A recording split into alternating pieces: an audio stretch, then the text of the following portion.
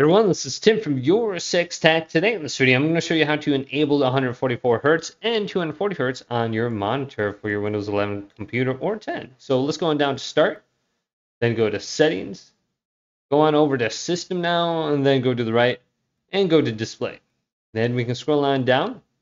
Now make sure you have the correct display selected. So I want to enable 144 Hz on my laptop screen. So let's scroll down. Go to Advanced Display, then choose Refresh Rate.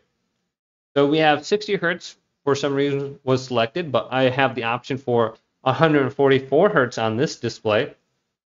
Then I can go back after saving that. I can go to display number 2, go on down and go to Advanced Display.